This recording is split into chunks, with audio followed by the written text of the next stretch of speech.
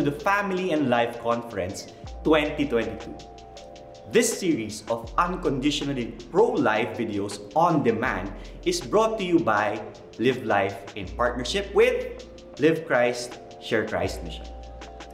My name is Kevin Remandaban. I am a father, I am a trainer, I am a business owner, but most of all, I am a pro-lifer. I've been married for 7 years and I can say that it has been one of the highlights of my life. No joke. As a devout Catholic, I believe that marriage is a commitment between a man, a woman, and God. It is when they consecrate each other to God and promise to live their whole lives to bring each other to heaven, together with the family that they will form. Marriage forms a family out of love. As married Catholics, we have to live our lives in such a way as to be a sign of God's radical love for our spouses and for our families. It is not a simple calling, but we pledge to go through the hard and good times together, to the work of growing together towards each other and to God as we age. However, the society today is in contrast with what the ideal Catholic marriage should be. Let me share with you the 3 most common wrong notions that the society is telling us today. Number 1, being married is all about happiness and resembles your wedding day. Wrong.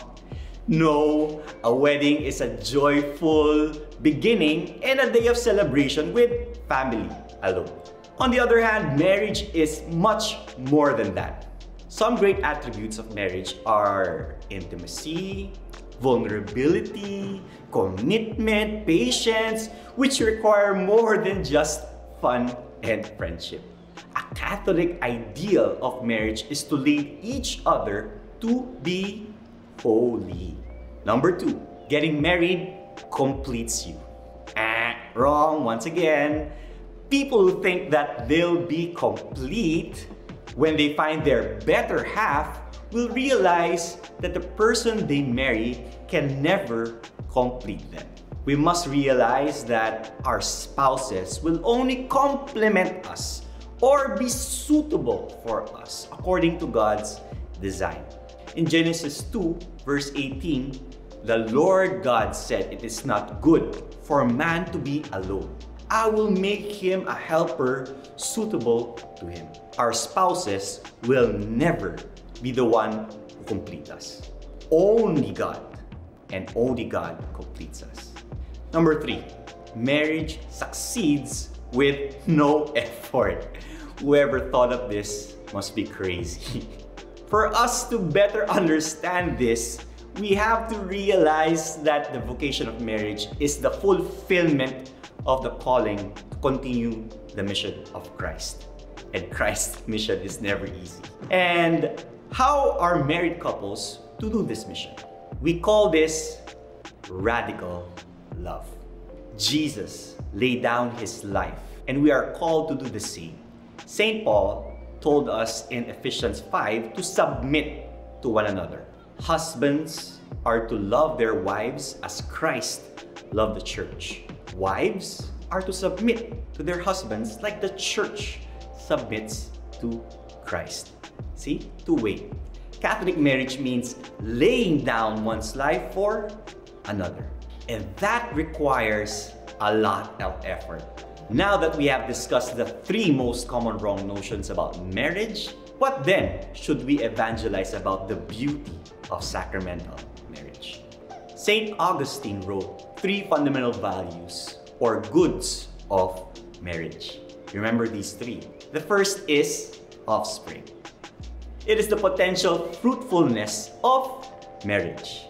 In CCC 2366, it says, "A child does not come from outside as something added on to the mutual love of the spouses, but springs from the very heart of the mutual giving as its fruit and fulfillment." Our role as parents is to be the principal and first educators of our children. In this sense, the fundamental task of marriage and family is to be at the service of life. The second is exclusive fidelity of the marital relationship. One man, one woman. Many people today are suspicious of an exclusive relationship, and yet everyone wants to be someone very special in someone else's eyes. Hence, in marriage, there is the commitment to a faithful and exclusive love. St. Augustine says that if you do not wish to belong to someone else, then you consign yourself to perpetual isolation and loneliness. Hashtag sad life. The third is the permanence of the relationship or the unbreakable bond. Many people today are suspicious of binding themselves forever and ever and ever. Amen. And nevertheless, that is what love aspires for. I'll love you forever.